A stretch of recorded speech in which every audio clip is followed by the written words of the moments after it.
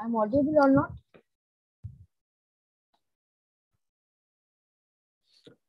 You are audible, audible.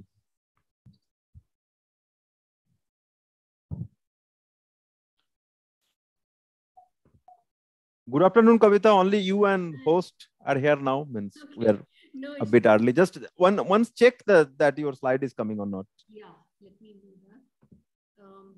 So shall I do share screen?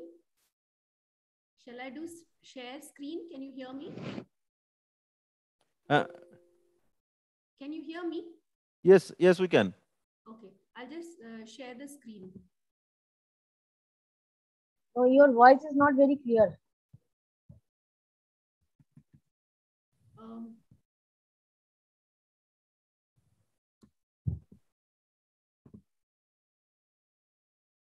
Uh, Screen is visible. Screen is perfect. okay. But sound is a bit low. Means Sound is if low. you have something like mouthpiece, means bring it closer. Okay, let me try.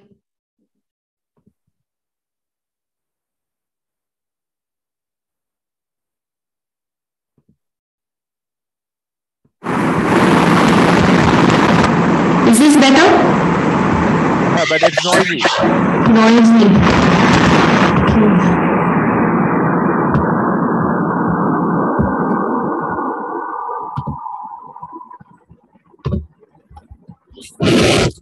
Yeah, this speaker on my laptop doesn't seem to work.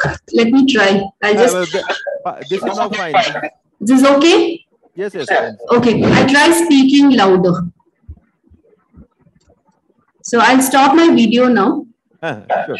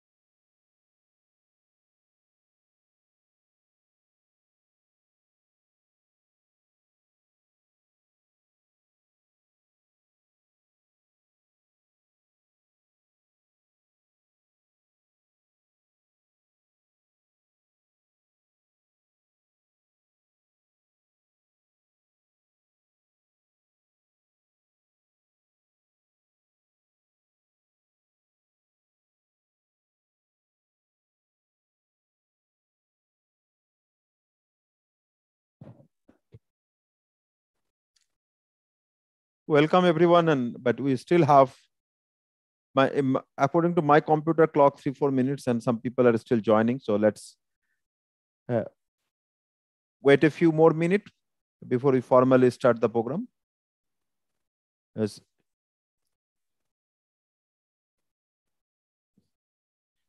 So maybe we wait for 3-4 more minutes so that some more people join.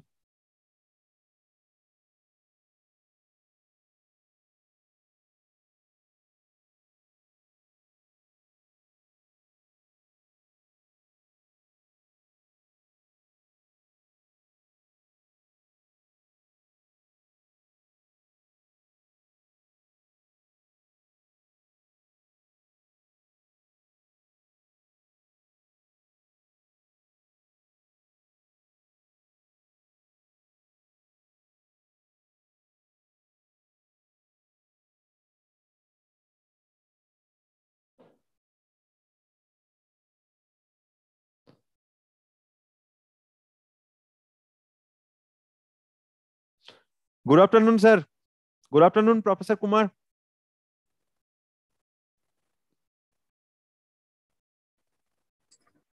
Good afternoon. Some more people are joining, so in 2 minutes we'll start. Yes, yes. Hello, Anil. Hi, Kavita. Look forward to your lecture. I have a cold. Oh. In the middle of the summer. Did you get it checked up? I hope it's not COVID. No. Just a running nose. Okay. But you look nice and cheerful. Okay. Always. Okay. But in Delhi, you cannot think of a sweater now. Eh? In Delhi, you cannot even dream of a sweater now. No. 2 days ago, it became quite cold here. And I think the fan was on and the window was open and I caught a cold. Well, this is possible in Bangalore. Yes. Delhi is extremely hot. Yeah. Bangalore is 3,000 feet high. Bangalore is 3,000 feet high. It's always good. Means good play, good weather. I mean, today it's warmer. Sunshine is there.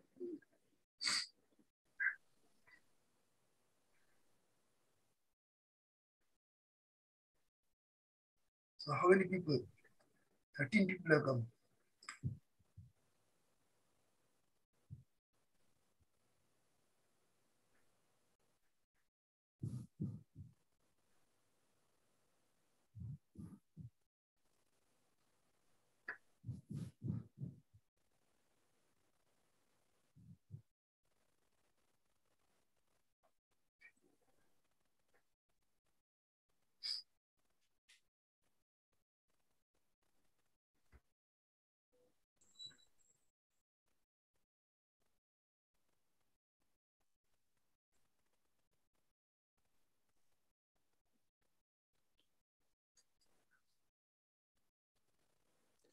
So it's time to start. And before we start the program, I would like to say a few words about genesis of this program and National Academy of Sciences India. So the National Academy of Sciences India, or in short NASI, is the oldest science academy among the 3 science academies there functioning at the moment in India, including Indian Academy of Sciences, Indian National Science Academy, INSA. And NASI was initially established by Professor Meghnad Saha and colleagues. And till then, it was always interested in social responsibilities. And in the eve of 75 years of independence, all the academies received some letters from government that, and through DST, that one has to do something, some specific program focused on 75 years of independence, focusing on the social development using the science. And so at Delhi chapter, we discussed this and we found that a good way to go for it to encourage more women to do science and thus to contribute to society.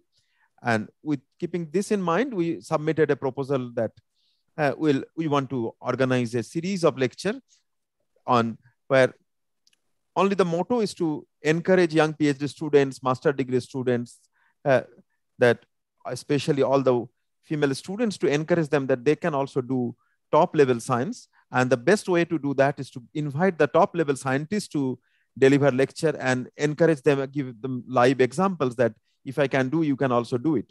And to give a window to students to, if they have some doubts, to ask that. And since this student set is a bit varied, so sometime we are having lectures in biology, we plan something on chemistry, which does not happen. And today's lecture is in the interface, means which has everything, means which has a flavor of chemistry, flavor of biology, and of course, flavor of our very own quantum computing. So that's the background. And in the series we are organizing, this is the 4th lecture. The first one was given by Professor Manju Sharma, who was former secretary of DBT and president of NASI. Then the next one was given by Sohini Ghosh, who is again a familiar name in quantum information community. And third one was given by Professor Enakshi Sharma, who was in electronics department in Delhi University. This is the 4th one. And next one will be given by Professor Chandrima Shah, who is at present president of INSA, and that's planned on 26th of May. But before, so this is more or less the background of this series of lecture, and we are expected to continue this throughout the year and roughly 1 lecture per month. And without taking much of your time, because many of you have heard these lectures earlier also, so we'll move to the introduction of the speaker, and I'll request my colleague, Professor Papia Chaudhary, to introduce today's speaker. Thank you, Professor Pathak, and welcome you all. Without delaying, let me introduce Professor Dorai. Dr. Kavita Dorai currently is professor in the Department of Physical Sciences, Indian Institute of Science, Education and Research, Mohali, Punjab. Dr. Dorai is an NMR spectroscopist whose research is poised at the interface of physics, biology. She is also deeply involved in the research area of NMR quantum computing, metabolomics, and methodology development. Dr. Dorai originally is from Raurkela, completed her BSc degree from Osmania University, Hyderabad, and MSc from Indian Institute of Technology, Kanpur. She has completed her PhD from Indian Institute of Science, Bangalore in 1999 under Professor Anil Kumar, who is also present here, who is known as the father figure of the NMR in India. She was awarded the Martin Foster Gold Medal for the best PhD thesis. And I have to mention here that she is the first who has done the first experiment in quantum computing.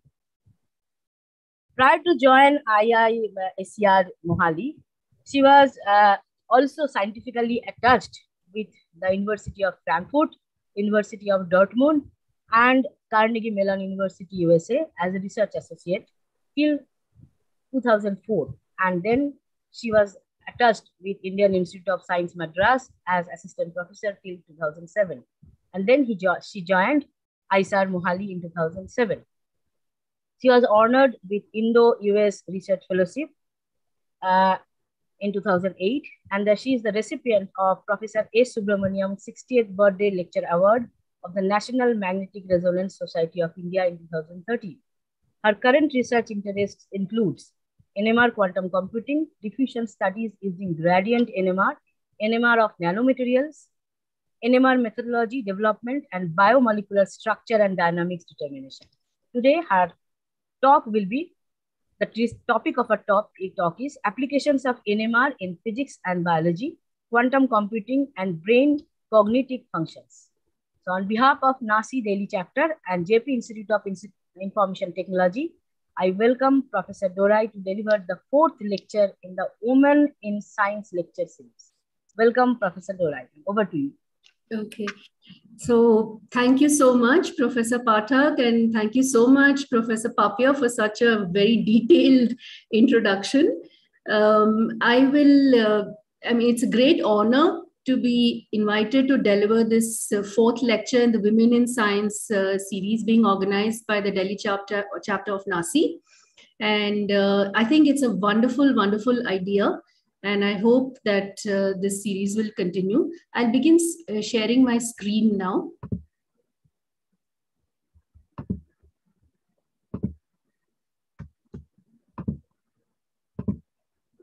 So is my screen visible? Yes. Okay. So welcome everyone. As Professor Papia has already mentioned, my research is in the interface of physics and biology. And my talk today, I've tried to keep it as non-technical as possible so that students from all different fields of science can get a flavor of what it is I do. Before I even begin, the title of my lecture is Applications of NMR in Physics and Biology, Quantum Computing and Brain Cognitive Functions.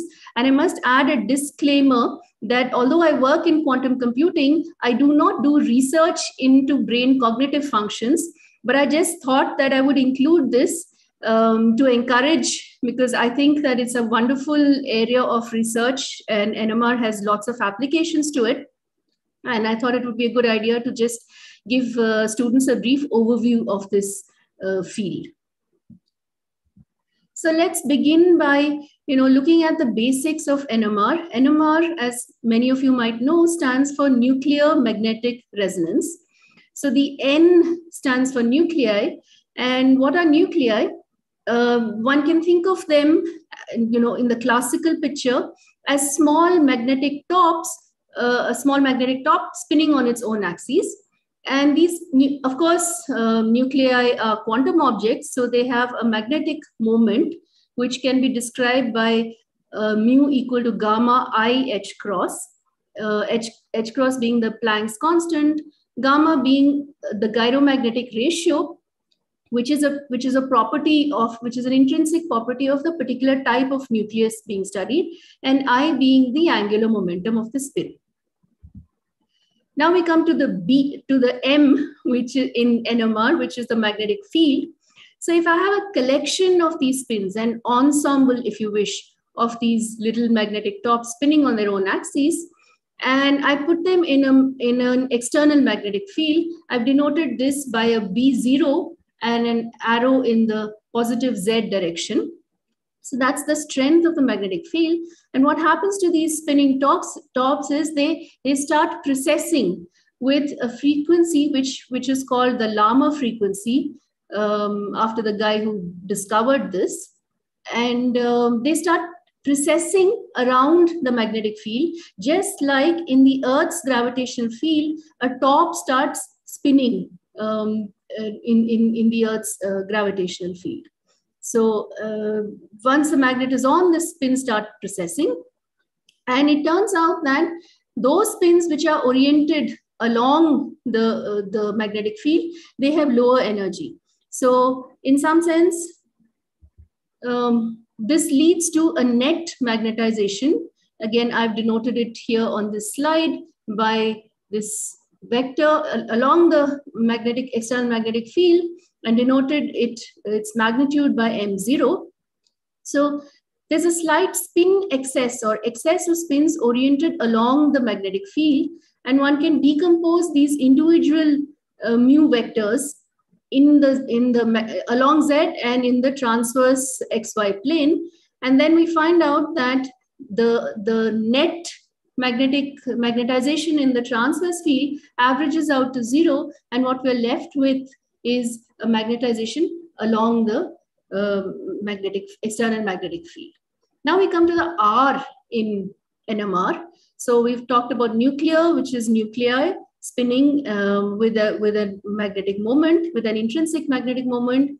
M standing for magnetic, where they all start precessing in tandem when placed in an external magnetic field.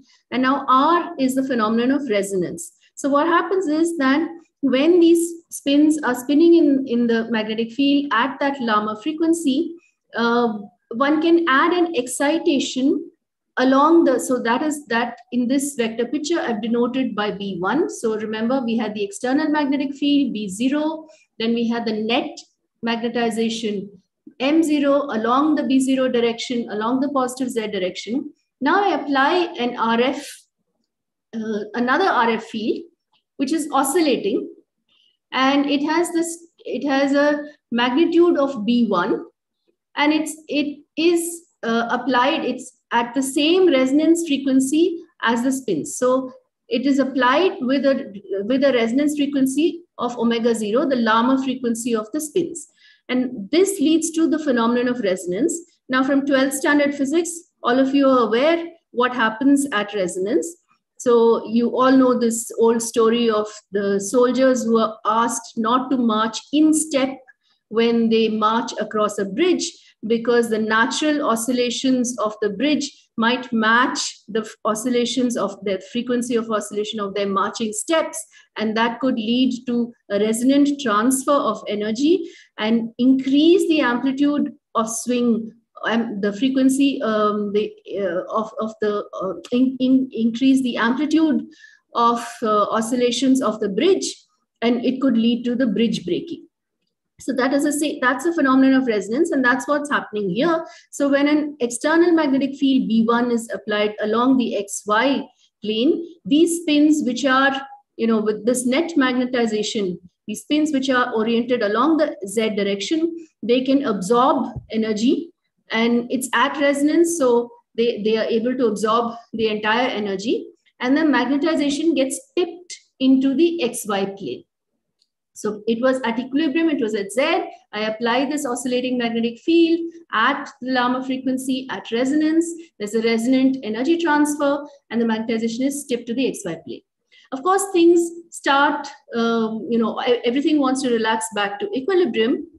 And that's what I've denoted here, that when the precessing MXY magnetization starts to go back to the Z direction, starts to go back to its equilibrium value of M0, then these spins, they want, in order to get back to equilibrium, they have to give off that excess energy which they'd absorbed.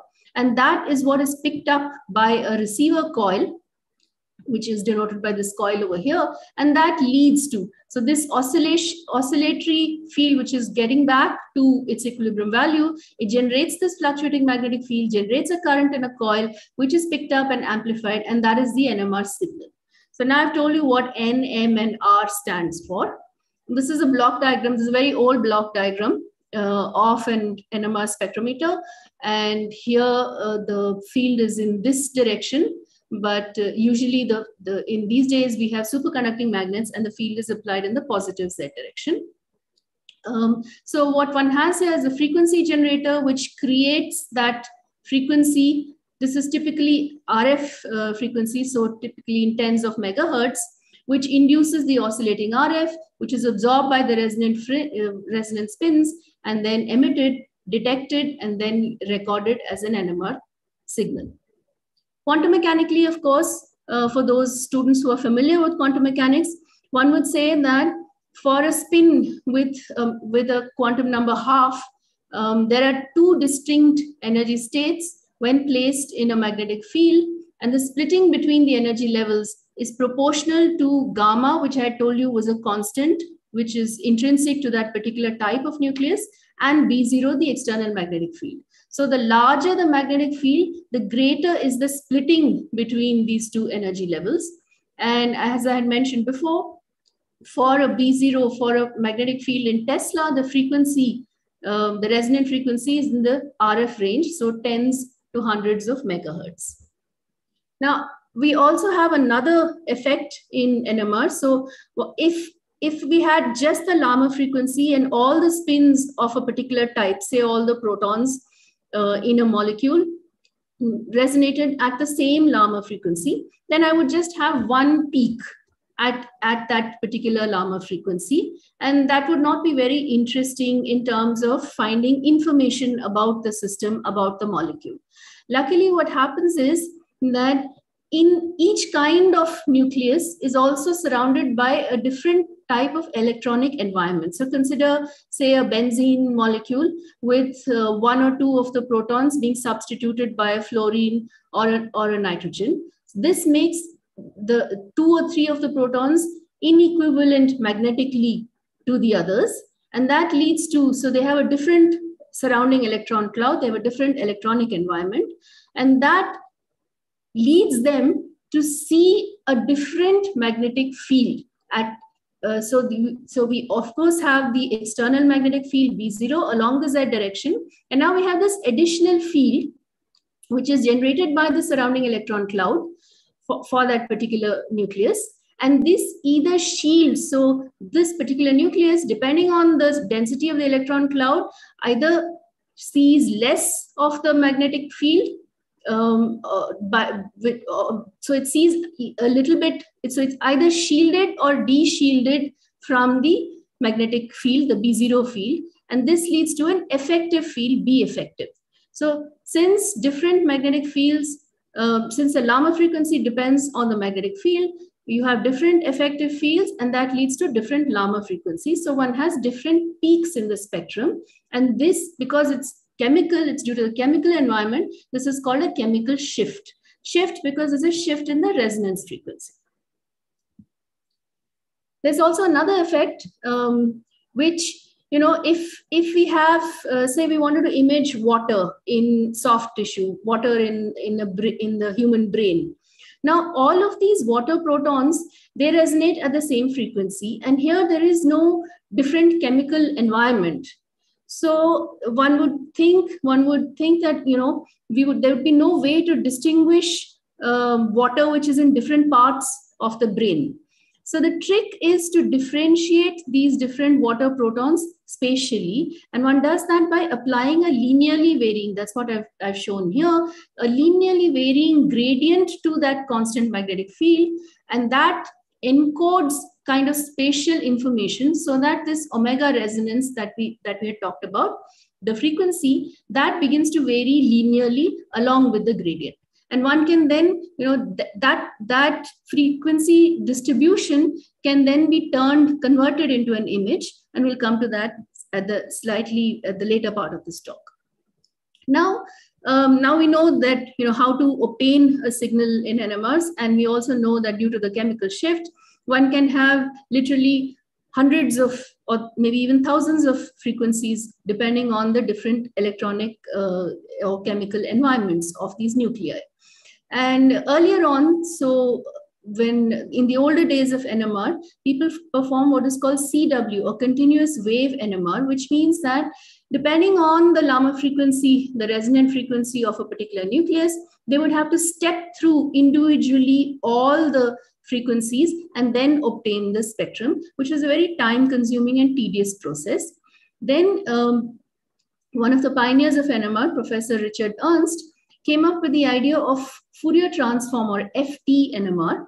And what is Fourier transform? It's just a mathematical technique which enables the transformation of information in two different domains. So in this case, we're talking about the time and the frequency domains.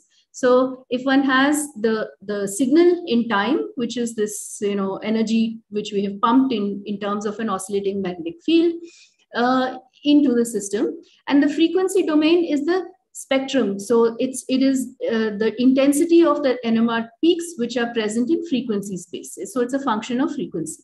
So we have the time domain and we have the frequency domain.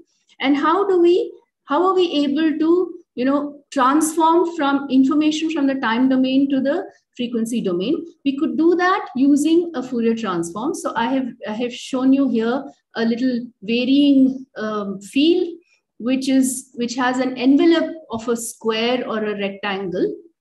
And when I Fourier transform that leads to excitation of in frequency space of all the spins. Now, as a layman analogy, think of each spin as being the one key of a piano. So I have, you know, lots and lots. Maybe I have a piano with 100 keys corresponding to the 100 different frequencies. We are talking about radio frequencies, of course, not the audio signal, but, you know, just bear with me with this analogy. So if I want to record the spectrum, I would press the key corresponding to one particular nucleus, and then, you know, hear it resonate and record that NMR signal, and that would be one peak. And then I would step through the piano.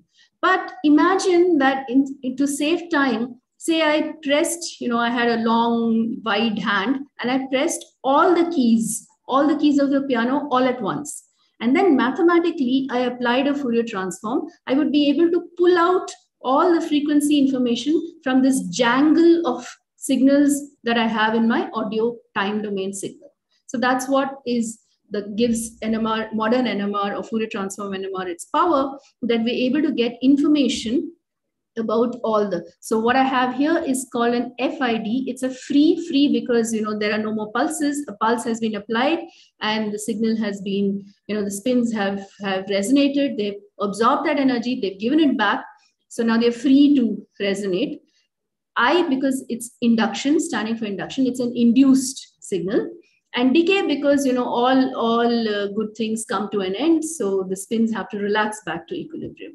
So if there was no relaxation, then I'd have this signal continuing forever in time, but that doesn't happen. So after some time corresponding to the relaxation time of the spins, these spins or these free induction decay. So free induction decay is actually an addition of lots of time domain signals corresponding to different, maybe the 100 or thousands of spins that we have, all resonating at their characteristic Lama frequency. And when I apply a Fourier transform to this free induction decay, this is what I get, and this is the NMR spectrum. So the Fourier transform of the free induction decay, the time domain NMR signal, gives me the NMR spectrum in frequency space. And this is one-dimensional Fourier transform NMR, which is very, very complex. It has many, many overlapping peaks. Now, there are various methods to complicated schemes to get over to unravel information from this one-dimensional NMR spectrum, which I will not go into. But, you know, I just wanted to give you a flavor of the basics of NMR. Now we come to the applications. The applications of NMR are actually, you know, too many to list over here, but I'll just talk about a few. So in chemistry, of course, it is very much used by chemists to find out what is the molecule that, you know, the structure of the molecule that a chemist has synthesized in the lab. It's also NMR is also very well used in drug design and by pharma companies, because as you can see down here, I have denoted here, this is a protein, but one can think of it as a substrate to which various drugs, these are these small molecules, different kinds of drugs, they have different shapes. And they have to go and bind to the pocket of this, the binding pocket, they have to go and dock to this particular protein or substrate in order for the drug action to happen. Now, a pharma company doesn't, you know, they synthesize maybe dozens of possible drugs in a day. And how do they know which one is the correct drug? They would know that by the shape. So it's like a lock and a key. So there's a lock, which is this particular substrate, and each of these drugs is of a particular shape. So the key has to go and fit the correct key with the correct shape will actually go and dock and bind, and that is the correct drug. So NMR can be used to, you know, very quickly find out which drug, which synthesized molecule is actually a good candidate for a drug. Of course, NMR has also been used in geophysics. People have used, this is a portable NMR spectrometer, and they've actually, you know, transported it to the Antarctic, and they've tried to find out brine, which is seawater pockets, which are present in Antarctic sea ice. They can also be used, NMR, these portable NMR spectrometers can also be used to look for petroleum deposits. One can use, environmental scientists can use NMR, have been using NMR to, say, profile the groundwater table in a particular region, find out information about the pollutants which are present in the groundwater, what is their nature, and so on. Material science scientists, of course, use NMR extensively. So this I've shown is a snapshot of the water which is flowing in a carbon nanotube. And there's a water peak. They've been able to distinguish between an external water and an internal water. So water which is kind of trapped inside of the carbon nanotube. NMR is now very much used in food technology. So if there's a company which produces wine, a vineyard which produces wine, they can use NMR to find out if their expensive wine which they've been storing for so long, has it turned into vinegar, or is it actually good champagne? NMR in physics, of course, there are lots and lots and lots of applications. Some of them are what is the rheology of a complex fluid? A complex fluid follows non-Newtonian dynamics. NMR has been very much used in biomedical imaging. So you must all have heard of MRI, magnetic resonance imaging, and that works on the same principle as NMR. It's just that people were scared of the word nuclear, so they didn't want to use nuclear in conjunction with this medical technique. And it's a completely non-invasive technique and can be used to find out. So it can be used to image soft tissue. So here it has been used to identify if there's a brain tumor or if a person has, arthritis or a knee problem. So what about the cartilage in the knee? Is it still there? Has it been degraded and so on? Then I will later on in the talk about this particular application, which is functional MRI. I call it images from inner space, not outer space, because it's an image of the brain. And this particular study was done on taxi drivers to see how to, find out where do they store memory and how do they map the fastest route to a place. NMR, of course, is extensively used in biology, in both getting to the structure of a protein, getting information about metabolites in biofluids, and taking snapshots of a protein folding pathway. The NMR Nobel journey has been really extensive. So it began with Zeeman in 1902 and Stern, Rabi for discovering various aspects of the NMR phenomenon. Then Felix Bloch and Edward Purcell won the Physics Nobel in 1952 for the first observation of an NMR signal. Then Professor Ernst, whom I mentioned earlier, won the Chemistry Nobel in 1991 for developing high-resolution NMR methodology. Professor Wüthrich won the Chemistry Nobel in 2002 for biomolecular structures or three-dimensional structures of proteins. And finally, Mansfield and Lauterbur won the Medicine Nobel for MRI in 2003. What is NMR going to look like? So I've given you a bird's eye view of the various kinds of applications. What does it hold in the future for NMR?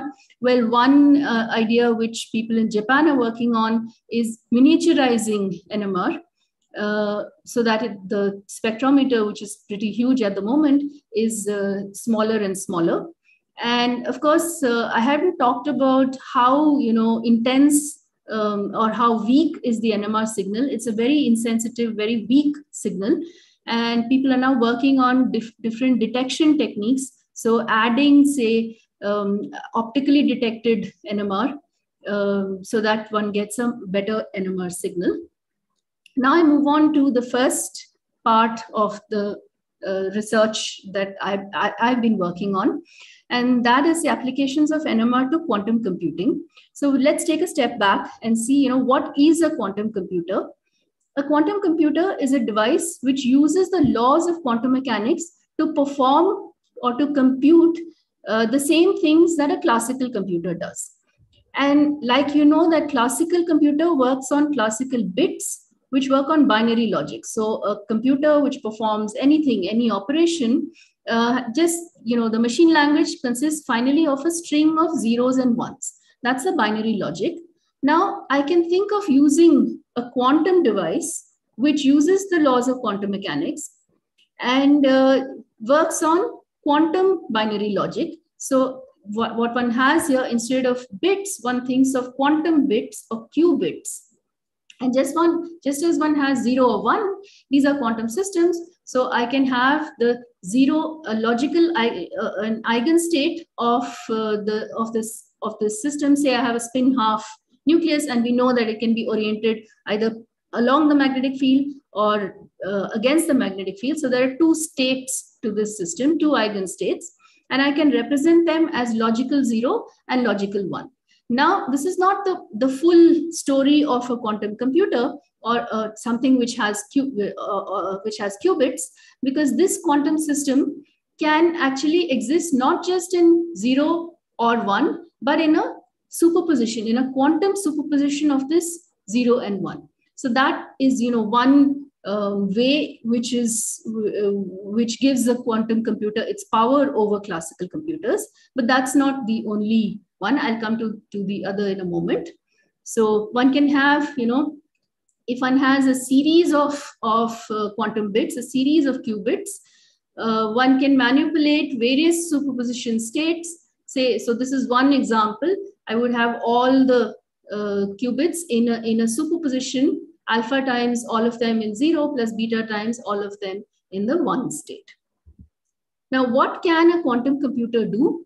So good news is it can store lots of numbers simultaneously. So n qubits can store 2 to the power n numbers. So 3 qubits can store 8 combinations going from 000, 001 all the way to 111. The great news is that this leads to super fast computational speeds. So a 3-qubit quantum computer computes 8 times faster than a 3-bit classical computer. So a 64-bit quantum computer computes 2 to the power 64 times faster. So this is the power of a quantum computer. And this is why every nation is now in the race to build a quantum computer. The bad news, of course, is that, measurement collapses the superposition that we have.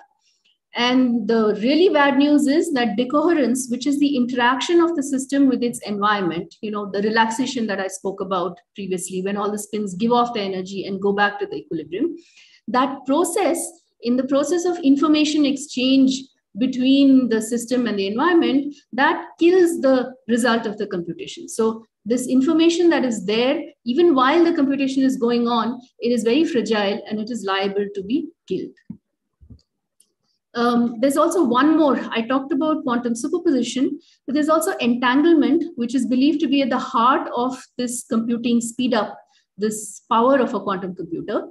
And what this means, what is entanglement, quantum entanglement?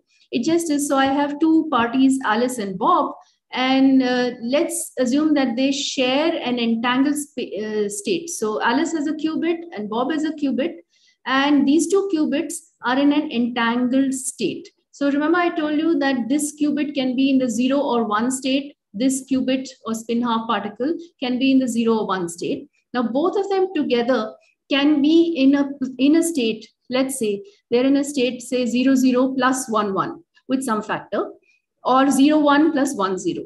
So both of them are up plus both of them are down, that kind of superposition. That is called an entangled state. And what does this lead to? This says that if they're in an entangled state, the measurement of one qubit is always correlated to the measurement of the other. So even without Bob measuring his qubit, if Alice measures and she knows what the state of her qubit is, she can just give this information to Bob and he will know, because these two qubits are correlated in an entangled state, he will know what the state of his qubit is. What does a quantum computer actually look like? There are now several technologies, quantum technologies, which are in the fray. There are superconducting qubits. There is NMR, the NMR spectrometer that I've represented here. There are trapped ions, there are photonics, and many, many more technologies. And how do we build an NMR quantum computer? So I had told you that you have spins, which can be spin half particles. I already told you about the phenomenon of NMR. And so consider a molecule which has 2 carbons and 1 proton. These are the NMR active nuclei. And so this here is trichloroethylene. And I have the proton in the up state and the 2 carbons, one is in the down state and the second carbon is in the up state. So I can represent this eigenstate of the system by a 0, 1 and a 0. So I can map all these spin states onto logical 0 and logical 1 and build, in some sense, a spin quantum register or a register of qubits. Now, in NMR, of course, there are certain problems which have been tackled. So, for a quantum computer, one needs an initial state which has to be a pure state, which has to be, one has to reset a computer and put all the spins, say, in one particular state, say all of them in state 0. And that is not possible in NMR because we're talking about ensembles of spins, and at equilibrium, they're all in a Boltzmann distribution. So people have found, I'll not get into the technical details, but people have found ways and means of getting around this or circumventing this problem of not having pure states at thermal equilibrium. Then, of course, one would need to implement, it's not enough to have just a set of qubits which are talking or interacting with each other. One also needs a high degree of quantum control. And how these quantum gates are implemented is via RF pulses. Remember, I told you that NMR, the frequencies are in the radio frequency range. So RF stands for radio frequency. And a certain set of delays where, the spins are evolving under the free Hamiltonian, freely evolving under the spin Hamiltonian. And then one has to, so one prepares this system, the set of qubits, NMR qubits, in a ground state, in a pure state, applies various quantum gates, implements the desired quantum algorithm, and then, reconstructs the result of the computation by making a measurement. And that particular technique in NMR, I won't go into its details, is called density matrix reconstruction. So there are many, many success stories of NMR quantum computers. They've been used to demonstrate the implementation of different kinds of algorithms, like the Deutsch-Jozsa, the quantum Fourier transform, quantum search, quantum factoring, and so on. They've also been used to simulate. So as Richard Feynman said in 1982, the power of a quantum computer could be used to simulate, the physics of different kinds of quantum systems. So in quantum chemistry, quantum computers have been used to simulate molecular hydrogen, obtain its ground state energy, to simulate spin chains and their physics, to simulate quantum chaos, implement the quantum Baker's map, and so on and so forth. I'll just, let me see if I have time to go into this. So actually, I will not. I will continue to go. So what we did in my lab is we've been working for a while now with trying to quantify quantum entanglement. I told you what quantum entanglement was. So as you increase the number of qubits, this kind of multipartite quantum entanglement becomes very difficult to characterize and to measure. And so we found different ways of doing that. I will not go into the details of this.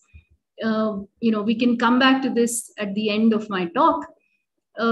So we have also looked at things like, pinning down quantum contextuality using an NMR quantum computer.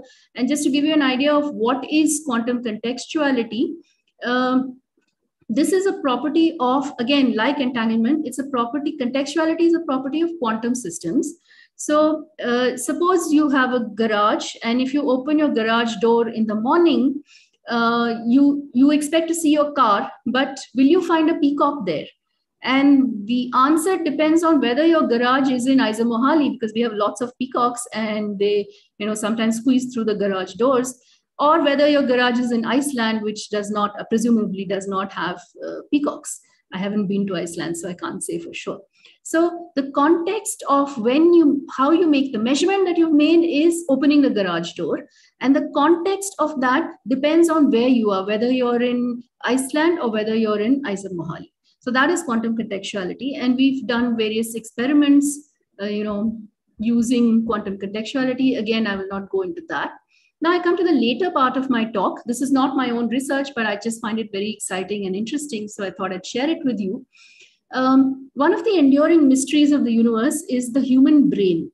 So, there are several questions that one can ask. Do we learn mathematics the way we learn a foreign language? Why is it so hard to learn a language the older we get? I mean, I've known small children, they're so multilingual. They speak their mother tongue, they speak English, Hindi, Kannada, Punjabi. So they find it very easy to pick up a language. But of course, for adults, it's very, very difficult. And some of us don't learn more than 2 languages. Is the memory of a dream, is it different from the memory of an actual event? And can you distinguish, 20 years down the line, can you distinguish between the memory of a dream, a very, strange and stark dream that you had, from the memory of something which actually happened? Can somebody who has a stroke relearn the things that they have forgotten? How do we remember the past? And how do we block past traumas? These are some of the, mysteries and questions that psychiatrists and cognitive neurologists have been asking. And functional MRI is one of the ways in which some of these questions can be answered. So this is just a picture of the brain. And I'll now talk about using functional MRI to unlock the secrets of the brain. And functional MRI depends on the BOLD signal, BOLD, standing for blood, not Gluck, blood oxygenation level dependent signal, BOLD. And what happens is, so you can see in the picture on the right, this blood vessel is more dilated, and there's more, these are neurons.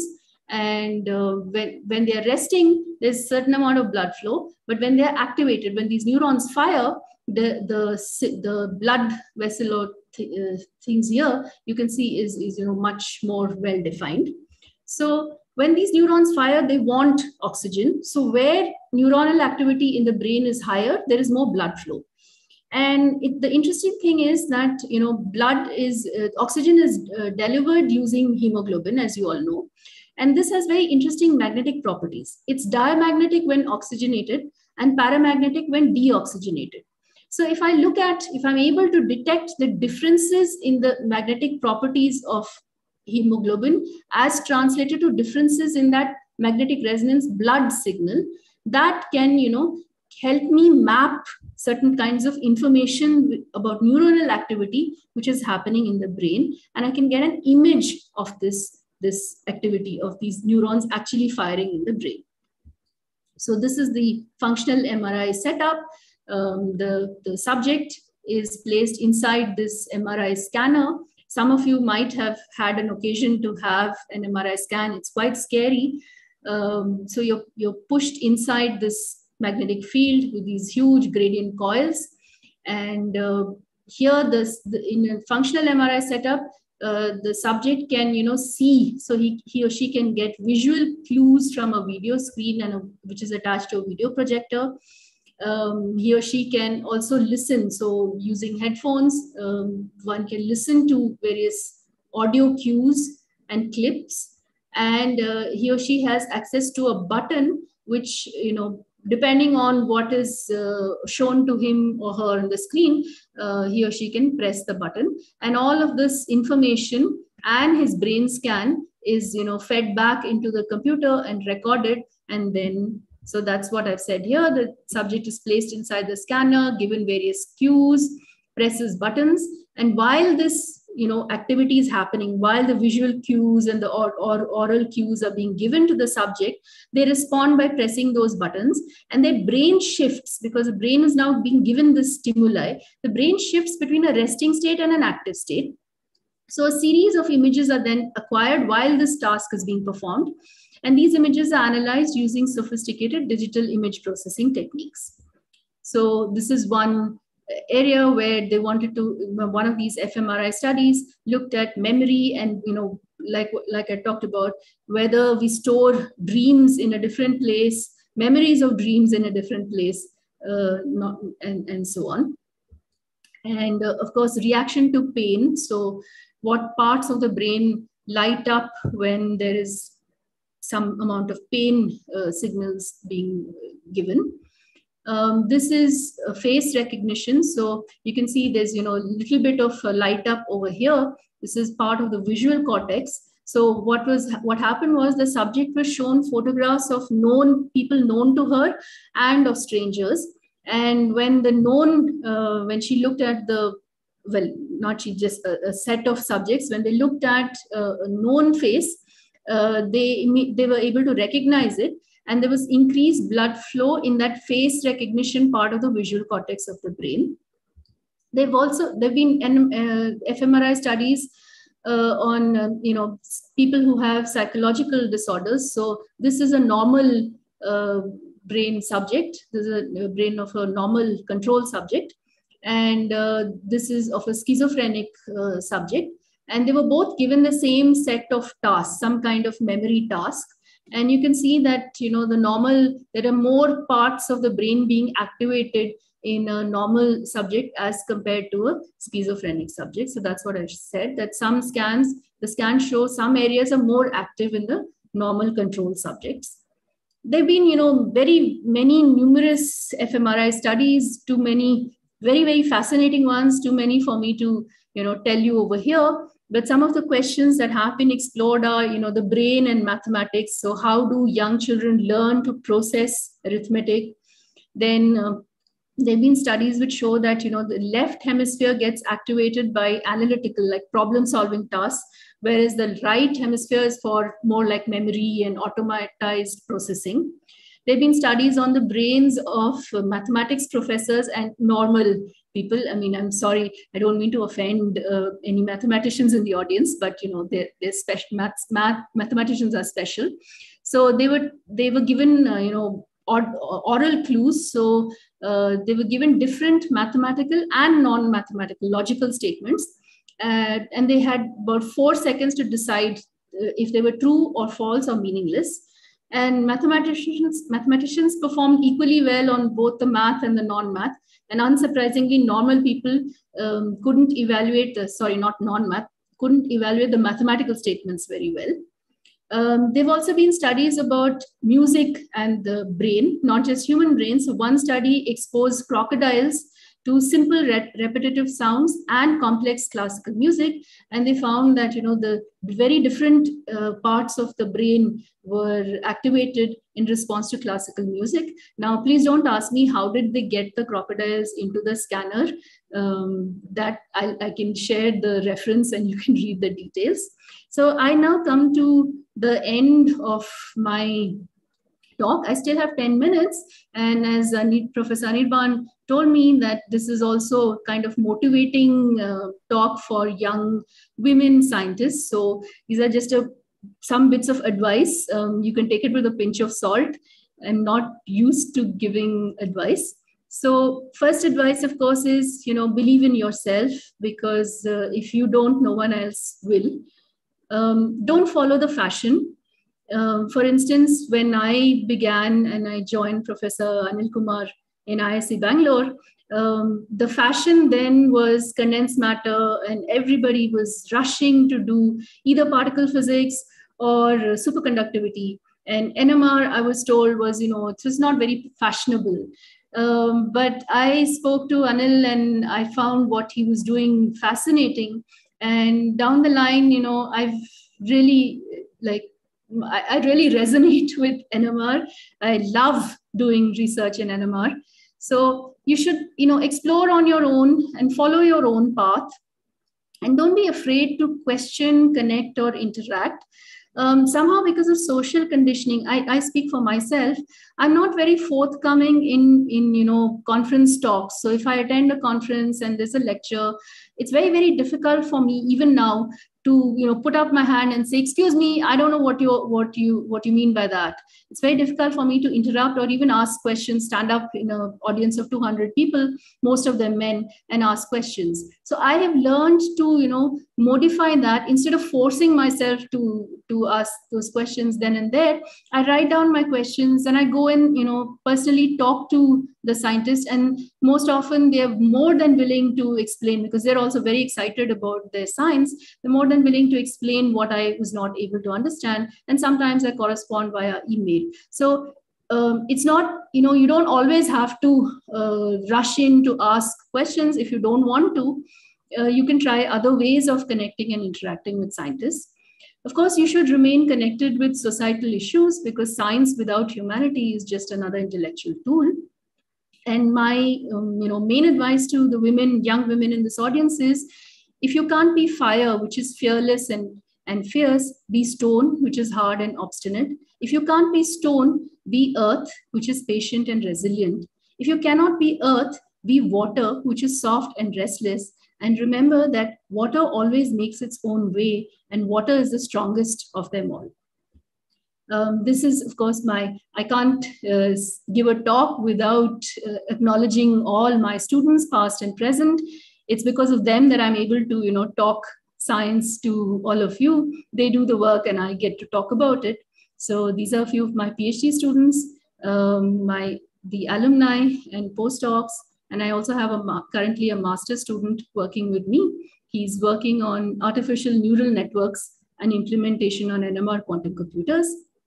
I would also like to thank all my collaborators and funding partners, and especially funding which came through in pandemic times. I'm really, really grateful to DST under the QUST scheme for giving me a large grant to perform NMR quantum computing, and the STARS MHRD or MOE as it's called now, for a grant for NMR metabolomics, which I didn't talk about in this talk, but it was just too much to pack in. So finally, thank you for your attention. This is a night view of the IISER Mohali campus, and it's been taken by one of my PhD students, Akshay Gaikwad. So thank you, and I'll be happy to take questions. Thank you, Kavita, for a nice talk covering so many different things, and especially for the last slide giving means not this slide, means the one with the advices for the young students. So it's open for questions, and first I would be happy if the students ask questions and interact. Yes. So anyone, the group is not big here because there are some people in YouTube also, but anyone wants to ask a question, just you don't need to raise hand, means you can unmute yourself and ask a question. Thanks a lot, ma'am, for such a very nice talk. So as you have said that NMR-based quantum computer has lots of applications. So I just want to know from your expertise that which application will be more prominent in the coming years, say till 2030. So. Okay. So there are a couple of things. NMR as it is now is, like I had mentioned, it's an insensitive technique, and it's a so the number of qubits, which NMR qubits that one works with, are limited. At the moment, they're about 10, 12, 15 or so. And to build an actual quantum computer, which does large computational tasks like quantum factoring, one would need a large qubit register. So that is one of the limitations, and I'm not sure. There are people who are working. There are groups who are working on overcoming this limitation, which may or may not happen. So I'm not sure if an actual quantum computer will be built using NMR, but or it could be some kind of hybrid technology. So two quantum technologies, NMR and something else, which could build a large scale quantum register with 100 or more qubits. But definitely, NMR has a lot of promise in terms of using it as a test bed quantum processor, and also to explore foundations of quantum mechanics, because there's so many questions in quantum mechanics that we still don't understand. And the more we ask, the more we seek, the more answers we get. So NMR quantum computers will definitely be used for that. And quantum simulation, that's another interesting field. And I think in 2030, NMR quantum computers, one of the major research areas would be quantum simulation. Thanks, ma'am. Other questions? Excuse me, ma'am. Yes. Thank you for the amazing talk. I'd like it if you could share more light on the bold signals and fMRI that you were talking about, on the magnetic properties of oxygenated and deoxygenated hemoglobin. Yeah. So like I said, shall I go back to that slide just a minute?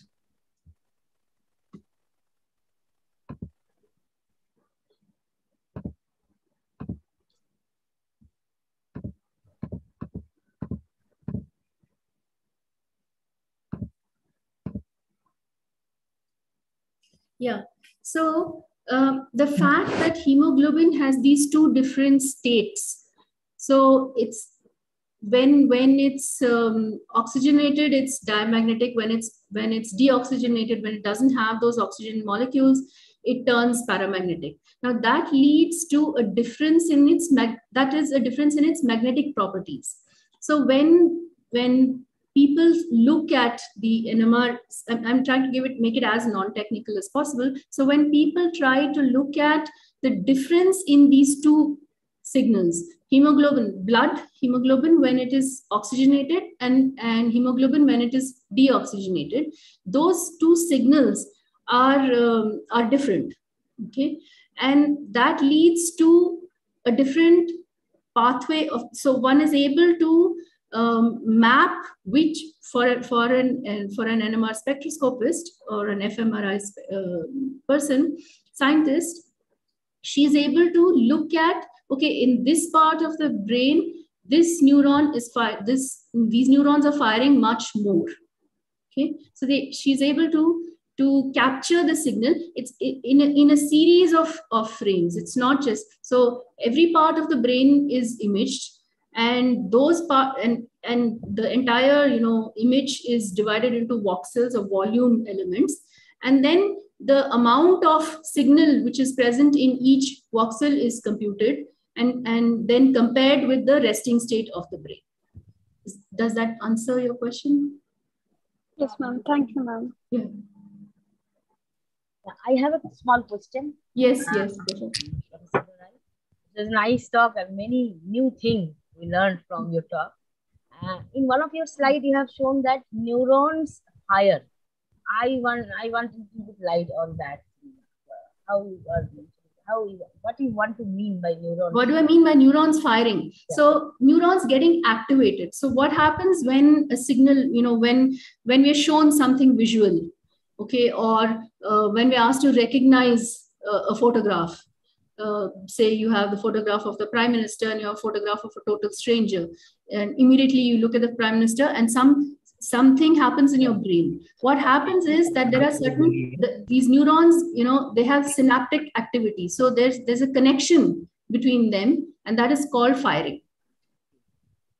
That means neuron is giving signal at that activated. Yes. Oh. Hello, ma'am. Yes. Please continue. And thank you for such a nice talk, ma'am. In one of your slide, you were talking about that Fourier transform in NMR, yes, like going from one domain to another domain. So we know mathematically how Fourier transform can be done, but how can we visualize it physically? Physically, how this Fourier transform in NMR can be done? Physically, see, it's a mathematical technique. So what happens is that when the signal is collected, the resonant signal is collected by the receiver coil and it's amplified and it's stored. Okay, so it's done on the computer physically. So one applies a discrete Fourier transform. Okay.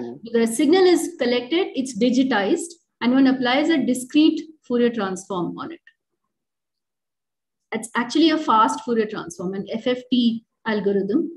And if you'd like more details, I just go look for the Wikipedia on fast Fourier transform, FFT.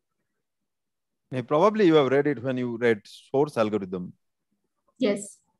So, any other question? Hello, ma'am. Yes. You have already mentioned that qubit can maybe produced by NMR, but my question is that is it possible to prepare qubit using NMR also? Qubit, yes, definitely. In fact, in our lab, we work with higher dimensional systems quite a lot. We work with qubits, we work with quarks, which are 4-dimensional quantum systems as well. Yeah, I think that that is one of the very interesting aspects of quantum computer, that not just everybody's focusing on qubits, of course, as a workhorse of quantum computers, but I think it's very interesting to look at new algorithms, new gates, which would have to be designed, and new decoherence suppression strategies, which would have to be designed to look at qubit systems. So definitely, yeah, thank you for that question. And ma'am, also my question is that you suppose NMR can produce the qubit or the higher dimensional quantum system, and how much maybe the limitation of the qubit or qubit for a quantum computer? Is it a limitation or upper bound, something? See, it's not something which is very, not many people are working with qubit quantum computing, and it seems like a trade-off to me. So on the one hand, you have a larger Hilbert space dimension, so that's a definite advantage. So using fewer qubits, you can access a larger Hilbert space, and that would mean that you can because after all, we want larger and larger Hilbert space to work with in a quantum computation. So that means that you can have more quantum computing power in a qubit quantum computer as compared to a qubit quantum computer. But on the other hand, the decoherence properties of, at least in NMR, decoherence properties of qubits are very bad, whereas for qubits, they're much better. And in terms of gates, it's much simpler to work with gates on qubits than on qubits. But maybe, in the future, hybrid qubit quantum computing would be, I think there's a lot of theoretical work that needs to be done even before the experiments can get underway. Has that answered your question? Yes, ma'am. Thank you. And actually, just I thought about that. Suppose a Grover and algorithm which may perform or just use the qubit to perform the factorization in using the quantum mechanics or the quantum properties. So actually, you just I understand that you want to address that the hybrid qubit is more stable or suppose less decoherence effect. Yeah, I don't know. This is just things that I'm throwing at you. I have not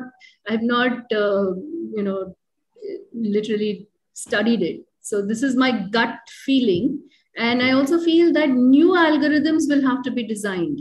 So it's not going to be, just transporting the Grover search, which was implemented and designed for qubits onto qubits. So to actually harness the power of a qubit quantum computer, one would need to, the idea is there that they have access to a larger dimensional Hilbert space, but I think you would need to design, you have to think out of the box and design new algorithms. Yes. Okay. Thank you, ma'am. Okay. Anything else? Anyone else has any other query? So if not, let's thank the speaker once again for a very wonderful talk, and thank you everyone for participating and getting engaged in the discussion. So we hope we'll have more discussion in the meetings, and for students who are more focused on quantum information and interested in such thing. So you can, if you have more queries after, because this is in the YouTube also the lecture, if you have more queries, you can drop mail to Professor Duwari. Definitely. You can directly write her and ask your questions, and you will have opportunities to meet in conferences and clarify those things. And it's my pleasure to thank you all, and especially my thanks to Professor Anil Kumar for making it convenient to join in this talk. So thank you, everyone, and we'll see you once again in the 5th lecture of this series on 26th May. Thank you. Thank you. Thank you, everyone.